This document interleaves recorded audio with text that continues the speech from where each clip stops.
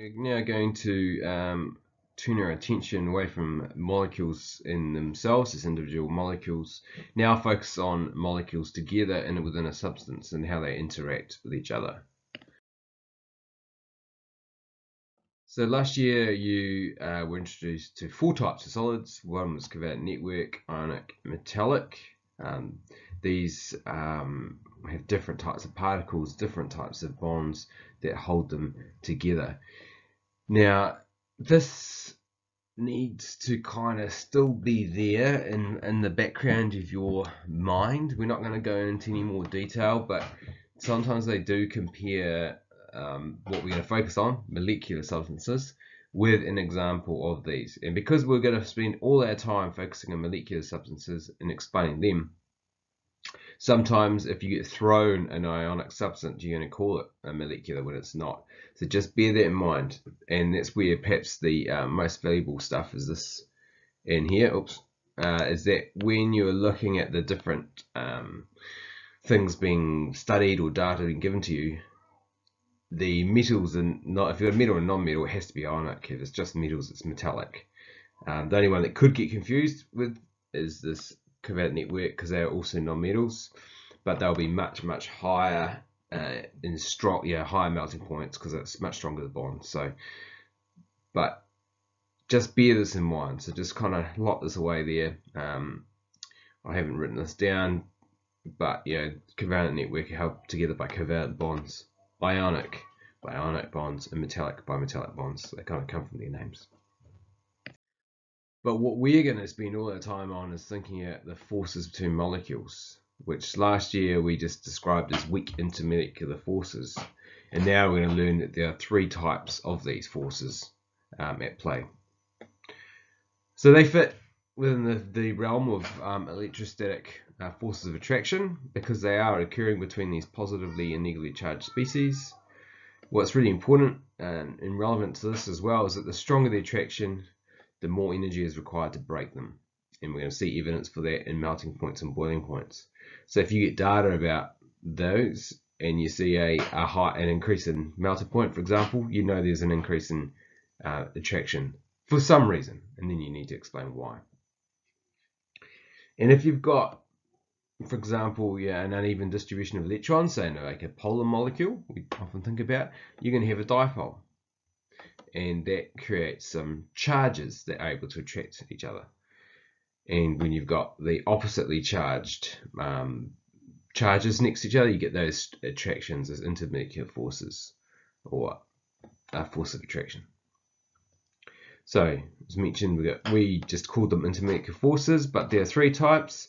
There's temporary dipole-dipole attractions, also known as instantaneous dipole-dipole attractions, permanent dipole-dipole attractions, and hydrogen bonds. We'll explain these now. So first of all, temporary dipole attractions. And these form in all types of molecules, all of them, non-polar and polar ones alike. In non-polar molecules, this is the only force that occurs. And there has to be some attraction forces within non-polar things, because otherwise they wouldn't form liquids or solids. So they're there, and the type that exists are called temporary dipole. And from the name, you can get the clue that they're not ones that always exist. It's just there for a short period of time. That's where instantaneous comes from as well. That they're not permanent stick around things, but just occur in an instant, but can result in creating some attraction forces. So around every atom and therefore every molecule, there's electrons, and they can be arranged in different ways, and you can arrange them in ways where there's this even spread and there's no dipole. But if you have an uneven spread of electrons, so you have more electrons on one side than the other, you can end up with this temporary dipole created.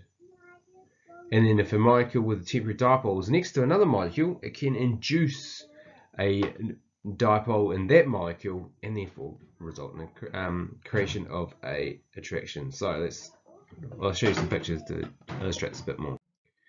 So this is talking about instantaneous. So if we've got chlorine there, even distribution of electrons, no dipole.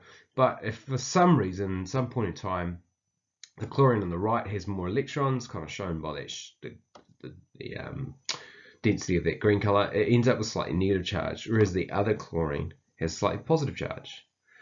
And it's just random, just chance. And if it's next to other molecules, you can induce dipoles. So this can also occur in single atoms. So this model on the left-hand side, so focusing on the left-hand side, is focusing on like helium or something like this, individual atoms. They too can attract each other, because if they have an uneven distribution of electrons like this, so there are more electrons out that side, so this part of the molecule is slightly, the atom, whatever, is slightly positive. And if it's next to this molecule there, the slight positive charge is going to draw some electrons from here towards itself. And in doing so, it basically replicates its dipole in the next one, so inducing it. And then once it's done that, it's created this attraction force there. So that's your temporary dipole attraction right there between those two temporary dipoles. And this occurs, of course, throughout the whole substance, creating all these different little temporary dipoles, which are changing all the time, but they're there long enough to hold the molecules, atoms close enough. So this on the left-hand side was focusing on just atoms, but applying it to molecules, same diff. Here, uneven distribution, and going to induce the next door. And so this one here, if we've got a slightly negative charge, that could repel the electrons on this side, so they move to the right, creating a slightly positive charge and an attraction force. And so that's how temporary dipoles are made within a substance, just by chance and by inducing them in their neighboring molecules. So you can see some trends. So here are some molecules: fluorine, chlorine, bromine, and iodine. These are non-polar because they're just atoms bound to themselves, same electronegativity. So that's they've only got temporary. And what do we see? We see as you're going down, the melting point is going up. All right, this is a trend. As you go down, melting point goes up. Okay, so that's what we see in the data. The only other information we're given here is also as you go down this way. Oh, I should go down, not that one. As you're going down that way, you've got an increase in the molar mass, and that's the hint. So it's increasing in size. So what's happening when relevant? What you're getting is you're getting more electrons. And if you've got more electrons, you can more easily create a bigger electron cloud distortion, so you can have a bigger temporary dipole, and therefore have a stronger attractions between them. So imagine if you've only got, say, 10 electrons in this molecule there, those are two atoms, you can get up to like 1 electron on this side, oops, 1 E minus there, and then 9 E minuses there, and that's as strong as you can get. Whereas if you've got 100, let's say, then you could potentially have, say, 2 electrons there and 98 electrons there, and create a much bigger, try to show that in the shape, much bigger dipole by having many more electrons on that side. So the more electrons are there the greater possibility of creating a stronger temporary dipole. So we see those increases in the properties. Another trend we can see in the temporary dipoles, we can see how shape affects things. So if you've got things more like rods, this down here, those shapes, you can get much closer and greater contact between the molecules, and that creates greater attractions. So straight chain, for example, alkanes have higher melting points, boiling points than those with branches. And because the branches are more like spheres up here, and so they've got much less surface contact with each other, and therefore weaker attractions. So example, so this is all based on pentanes. There's the isomers there. So this one here is when you've got, they call it neopentane, but Oops, I don't need that CH there. Oops, fixing that. Alright, so this molecule here, which we would call 2,2-dimethyl propane, is systematic name. There and there is kind of like, it's a tetrahedrally arranged molecule, and so kind of like more like a sphere, like spheres there, and they have limited contact with each other. So they have a boiling point that's lower than, let's say, this straight chain where they're all in a row. So this is just what we normally call pentane, and they're more like this rod structure, and they've got more contact and they have an increase. There's a difference in boiling point. It's not as great as you see in the number of electrons, but it is a noticeable change. And something in between, say like when you've got this molecule here, we've got one branch coming off there. It's not as long, but not as spherical as the other one. That is in between the two. So shape can also affect temporary dipole strength. So those are temporary dipoles. All molecules have them. Permanent dipoles. Now, only polar molecules have these. And they're permanent because they've always got that dipole. So they've always got that uneven distribution due to differences in electronegativity. And if we think of simplicity, like HCl here, that one there, it has, on the left hand side, is the chlorine more electronegative, so it's got some more electrons on that side, down that side. And so they can have those attraction force always there, so when they get close to other molecules of HCl, they can form those permanent dipole-dipole attractions.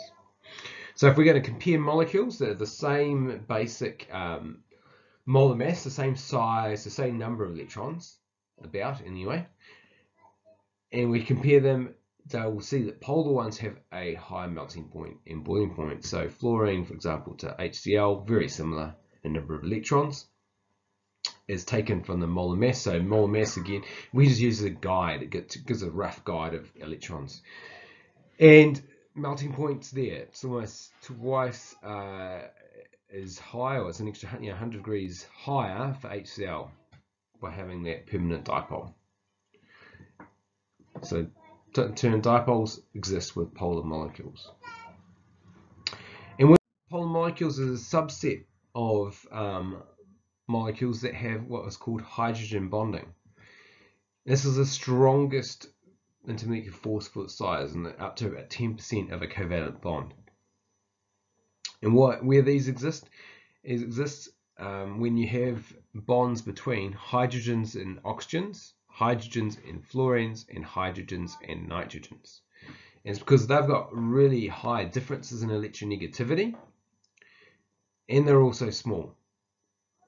Because if it was just to do with electronegativity, HCl should be a candidate, because it has the same difference between the H and the Cl as there between the H and the N. But the nitrogen is so much smaller, so the molecules can get closer, atoms get closer to each other, and therefore has that presence of hydrogen bonding. So it's still the size and also differences in electronegativity.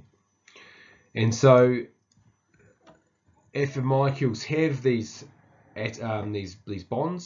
bonds between hydrogens and fluorines, hydrogens and oxygens, hydrogens and nitrogens, they can attract the these other pairs in neighboring molecules. HF, so fluorine does have that hydrogen bonding. It's only within the molecule of HF, because fluorine only forms one bond, whereas oxygen forms two and nitrogen forms three. So we're going to see hydrogen bonding with OH groups and NH groups come up much more prevalent, much more common than you are HF, because there's only one example of HF, even though it's the strongest. So water, for example, and water has relatively high. It's only melting point, boiling point. 0 degrees for melting, 100 degrees for boiling. Even though it's very small, there's very few electrons. So it doesn't have very strong temporary dipoles. It is polar, but it's these hydrogen bondings between all the different molecules that really hold it together. And we've also seen hydrogen bonding before in things like DNA. So the base pairs hold together through hydrogen bonding between the different groups. So A goes with T because there's 2 hydrogen bonds pair up, and C goes always with G because there's room for 3 hydrogen bonds to exist. And so hydrogen bonding is really, really important in biological molecules. The reactivity in enzymes is hugely controlled or affected by hydrogen bonding within that active site. So if we think of all the different types of molecules, we've got ones that have temporary dipole-dipole attractions, and non-polar molecules only have these.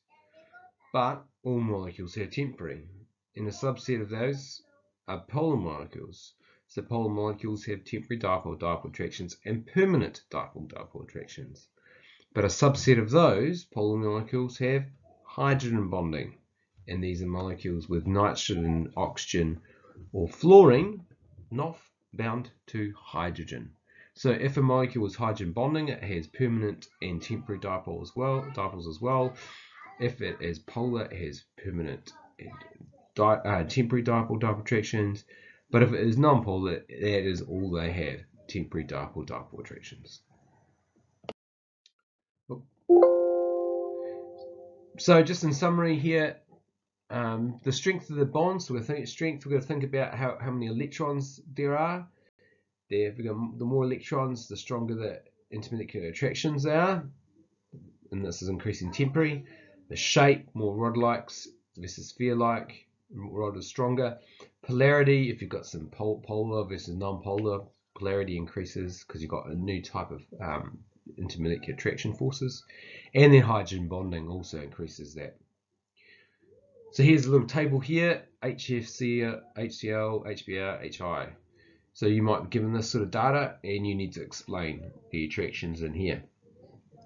So we're going to look at the trends. What do we see? So we see that from this point here, we've got an increasing boiling point as you go down there.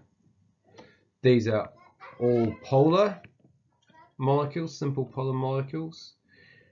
And this one here has an H to an F. Alright, so it's going to come, it's a hydrogen bound to fluorine. So that's going to be important. So, how can we explain these trends? The first thing is they're all polar, therefore they're all going to have permanent dipole-dipole attractions and temporary dipole-dipole attractions. But to explain this trend here, we want to be focusing on their temporary dipole-dipole attractions.